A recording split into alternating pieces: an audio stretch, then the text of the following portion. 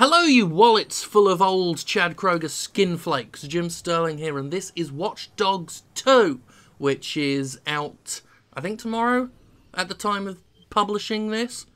It's not out tomorrow when I'm recording this. I recorded this some significant time before then, actually.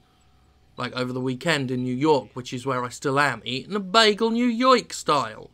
Anyway, this is Watch Dogs 2, which is based in San Francisco, which isn't New York. It's a different city, mate. Different city. This is some single-player footage.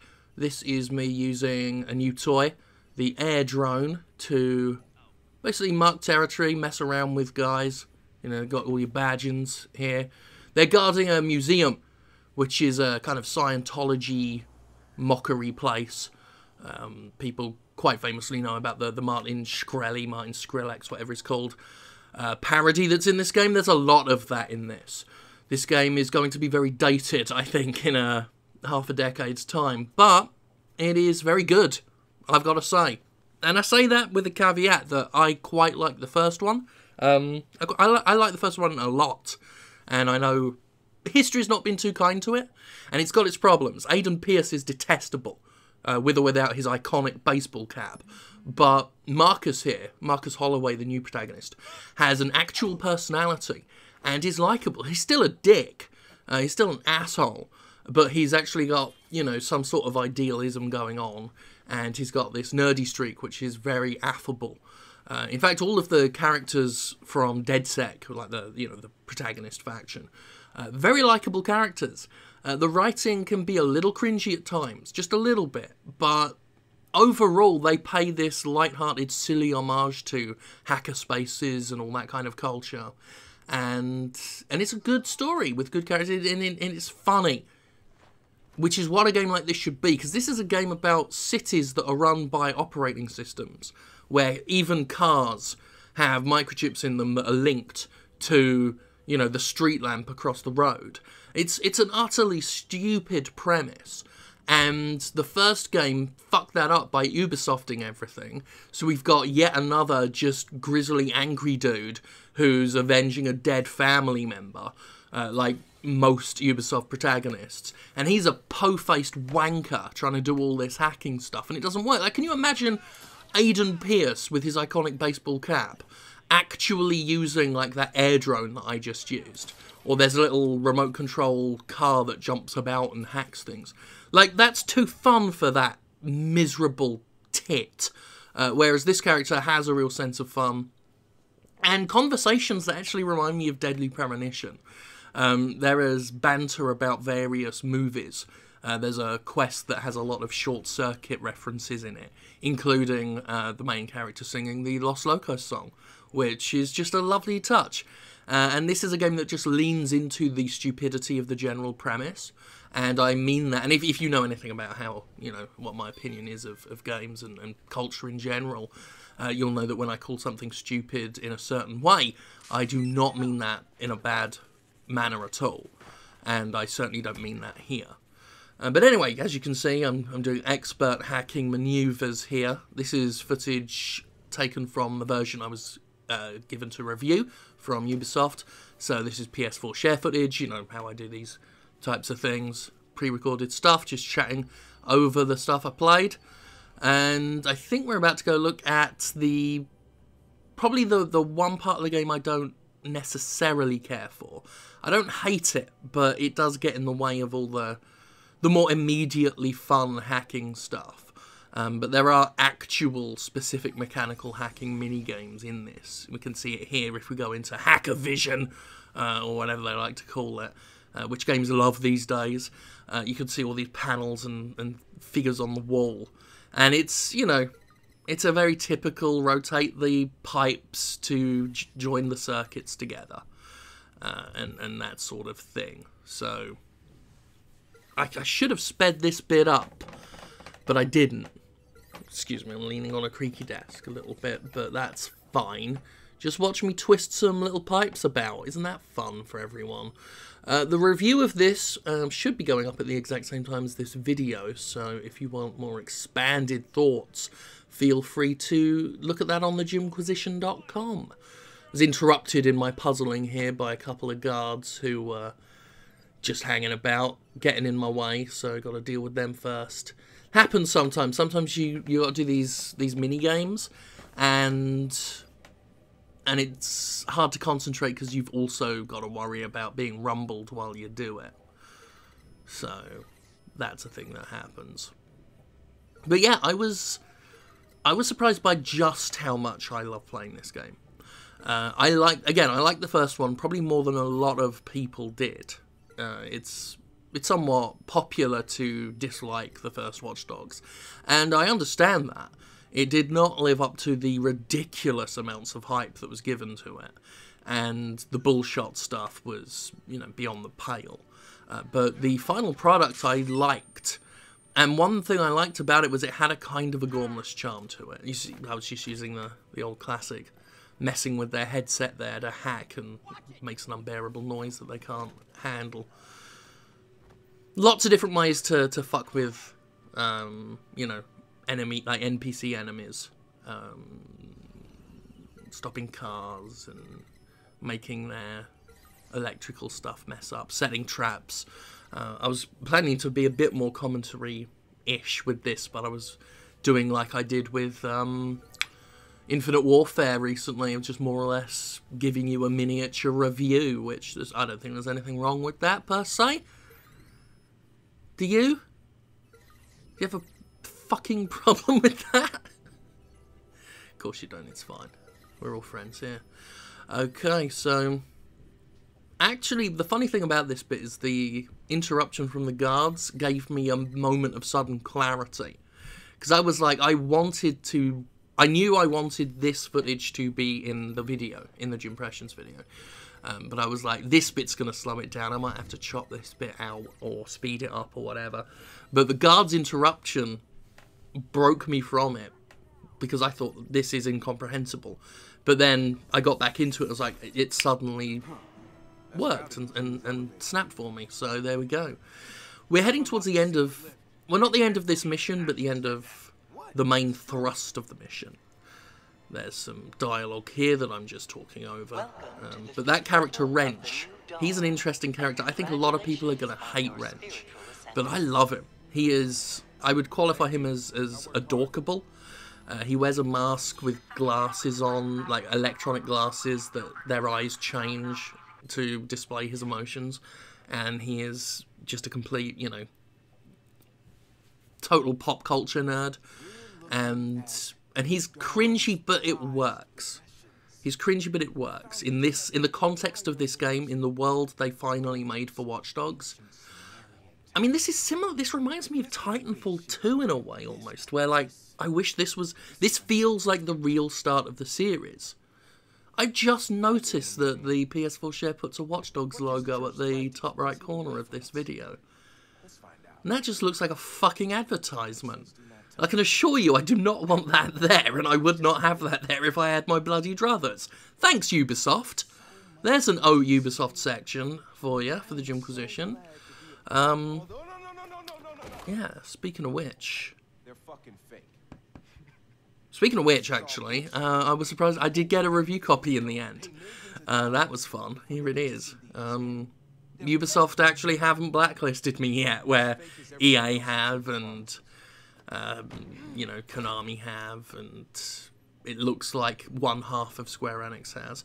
But anyway, that's the end of that. Now, what I'm going to show you for, I think the rest of the video, really, is multiplayer. Dark Souls comparisons are trite, but they clearly had that in mind with this. If you play with the online section on, if it gets annoying, you can turn it off, but... Similar to the first game, you can be invaded by other players and they will try and hack your data. And you can do the same to other players. There's co-op as well, and it's really, really seamless. One thing I like about it, it really is drop in, drop out. Just suddenly an event will spark and it'll be like there's a player nearby you who you can hack, control and mess with if you want. Or there's one nearby trying to hack you. And if you're in the middle of a main mission, it can be a bit annoying, because sometimes it'll be like, oh, you can't hack this if you're being invaded. So if it gets annoying, you can turn it off. But for the most part, I've found it difficult to dislike it. I'm always happy to do the diversion, just to mess with someone in some way. I'm probably going to sneeze in a second. and so I apologise for that when that happens. But you see, it can be a bit overwhelming about this this game. This game can be a bit overwhelming. Let's rephrase that, Jim, because there's so much happening. More so than in the first Watch Dogs. This person really gave themselves away by doing that. But there we are, meeting them. So, I can't remember. I think this person had already hacked my data. It's a kind of cat and mouse thing where... oh no, this is Bounty Hunt. This is something different. Sometimes players are being chased by the cops and you can join in. So that's what this is. This is bounty hunting. I'm trying to chase this guy down, and I hacked the sewage pipe below there because, you know, they've got computer chips in them. And there we go. Neutralize the player. Sorry, IPA is A-OK. You're not okay because you got shot with a shotgun, which is what shotguns do.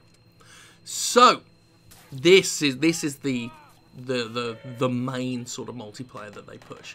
This is being hacked, being invaded. I'm trying to find the hacker, and it makes you paranoid because somewhere in the purple, you've seen the mini map at the bottom there. Somewhere in this purple circle, they're there, and you gotta find them, and you scan people to try and look for them. I think this is the first time I was hacked, and I forgot to use, you know, hacker vision to find them. But when you engage the hacker vision, the hacker vision, then you can see everyone highlighted in purple as potential targets. But I was doing this analog style, and I guessed correctly. Conspicuous parked van, and that's the player. Which I know, but the game doesn't know I know yet because I didn't scan the car. You're supposed to, if I L1 and hit the car, then it will highlight that person. But I didn't do it here. It was weird. Like, just letting the person go away. But I realised the hacker had to come back to the circle.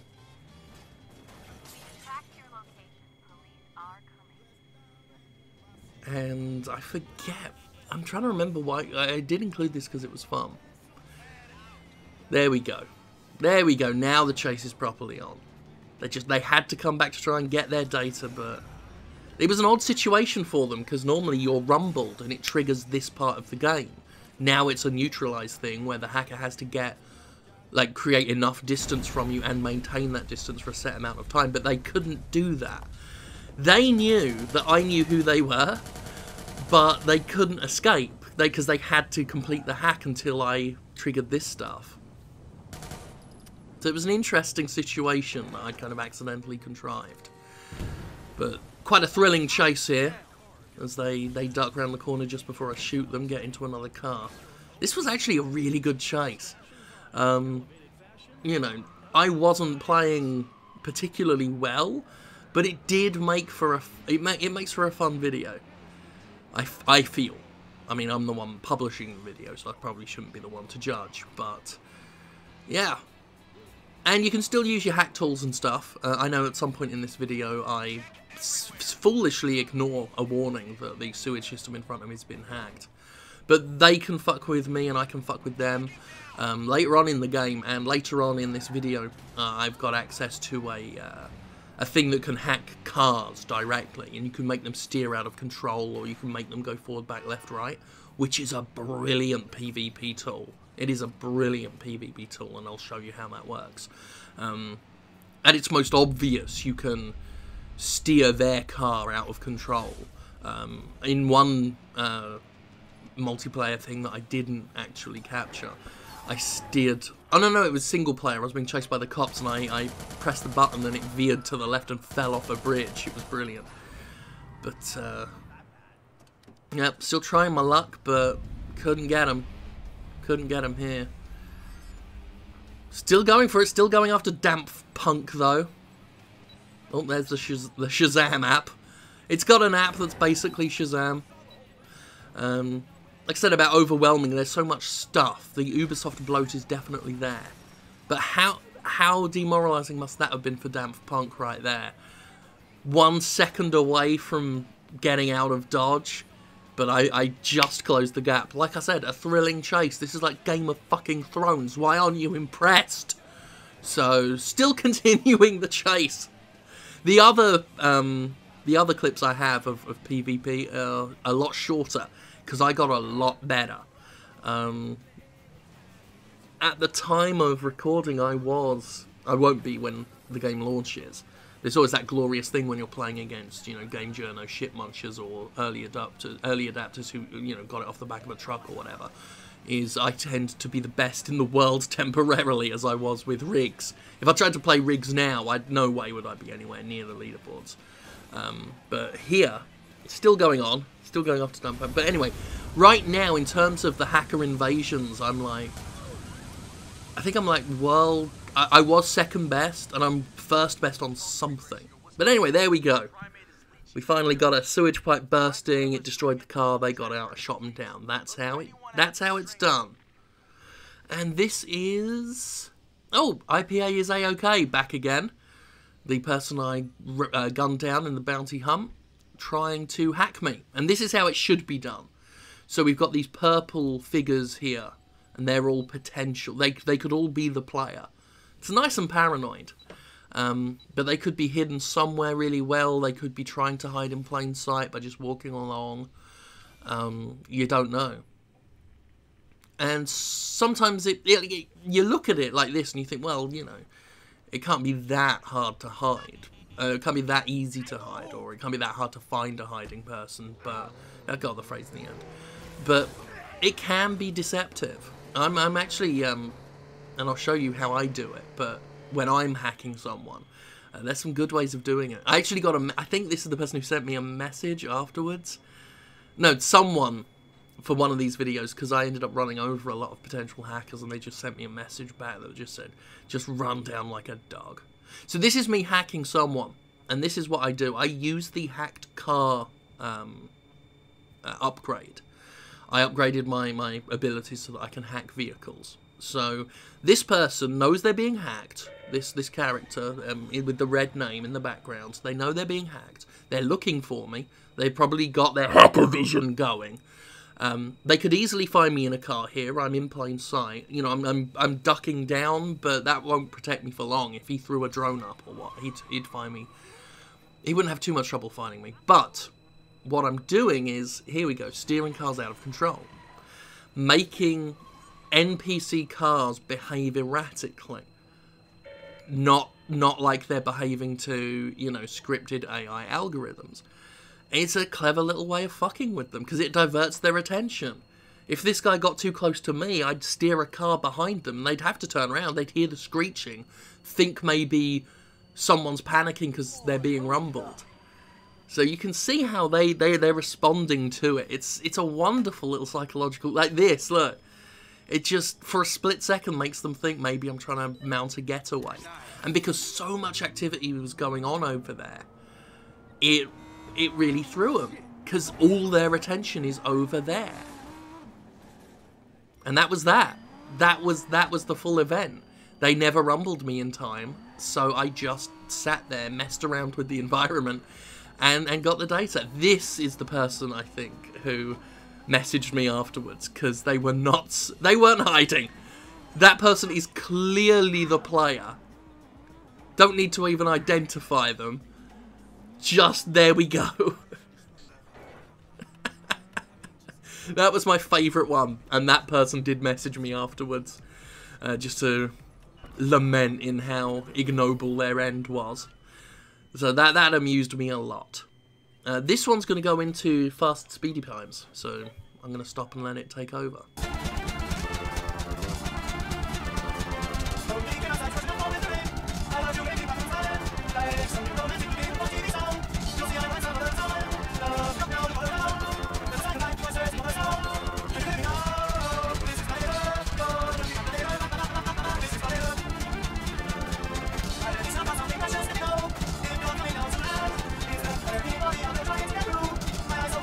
Okay, so I'm almost complete.